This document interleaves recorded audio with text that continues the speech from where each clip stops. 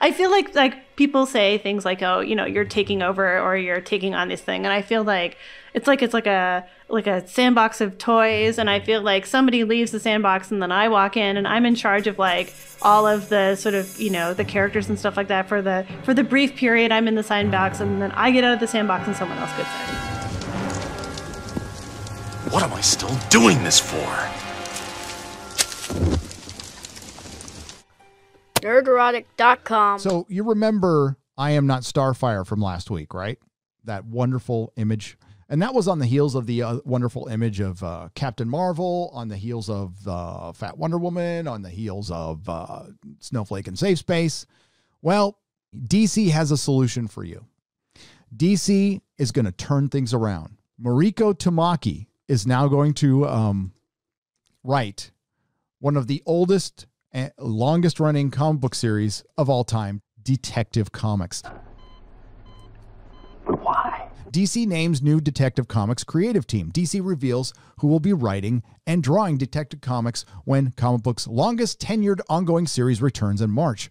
Continuing an expected trend, Sunday afternoon, DC revealed writer Mariko Tamaki and artist Dan Mora will be the new creative team for Detective Comics when the ongoing series returns to the publisher's schedule with issue 1034 on March 24th. And like almost all the DC titles launched or returning after Future State revealed so far, Tamaki and Mora are reunited as its creative team after pairing on the lead Bruce Wayne feature in January and February's Future State Dark Detective Anthology Limited Series. Tamaki and Mora previously teamed up for a contemporary Batman Bruce Wayne story, The Gift, for the Celebration Anthology format, Detective Comics 1027, earlier in 2020. Newsarama has already confirmed James Tinian, is that fourth or fifth, and Jorge Jimenez will continue as the creative team on the flagship Batman title.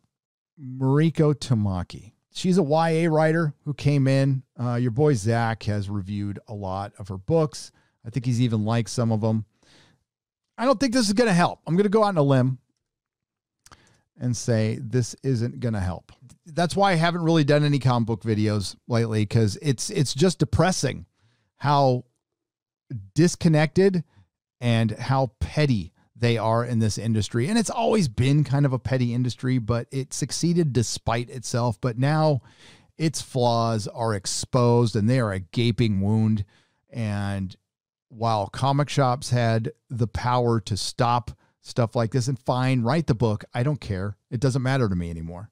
For one, if you need a female writer, there are ones out there still that are better than Mariko Tamaki. They really pushed hard for this YA thing, and that was because of Scholastic. Well, the Scholastic bubble has burst, partially because you can't send kids to school anymore. So you don't have that captive audience. And what the industry has been doing is conflating manga sales and sales from these YA novels, which I don't know how well they're going to sell now. As far as bookstores are concerned, I think they're open here where I am, so you can go in to a bookstore and buy them. But I had a brief conversation 2 weeks ago. Some of you may have heard that I talked to a comic shop owner here in San Diego who had his best year ever because he was selling back issues like they're going out of style. And it's not just key back issues, it's all back issues. And anything from about 10 to 15 years ago and down. Best year ever.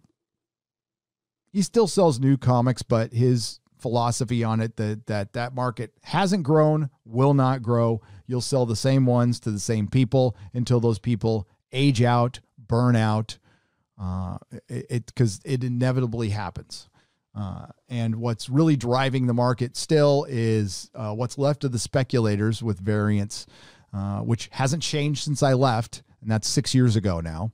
And the other is completionists, collectors who just have to have every issue. And I understand it's an OCD thing that I completely understand. But you know what? Hey, she has every right to write this book. She took a job. I don't blame her. I blame DC.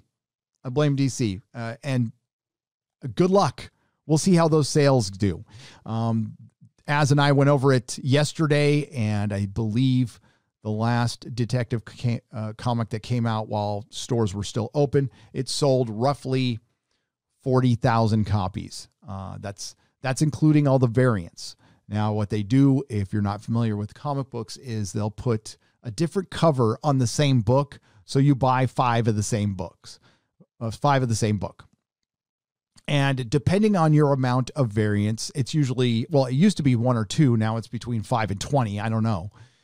But if you go to how many books sold, how many books were read, okay, not how many books were sold, how many books were actually read. And by the way, that number I gave you that's the number comic shops order. That's not the amount actually sold. Out of the 40,000, I estimate 30,000 were sold because it's a Batman title. I'll aim a little high. And I estimate 18 to 20,000 were actually read. Individual issues were read. So in reality, Detective Comics was selling about 20,000 books. They have to rely on gimmicks, and these aren't even good gimmicks. I mean, I long for the gimmicks of the 90s with the foil cover or the embossed cover or the Ramones cassette tape in a poly bag. Those were the good old days. But congratulations, Mariko Tamaki. I'm sure you earned that position. Mariko Tamaki got her job because she was a female YA writer, and they haven't been able to find any female comic book writers because there's not enough women actually into comic books. If there was that many women in comic books, superhero comic books, floppy superhero comic books who were interested in writing superhero stories, Gail Simone, as much as I don't like her, was capable of doing that in the past.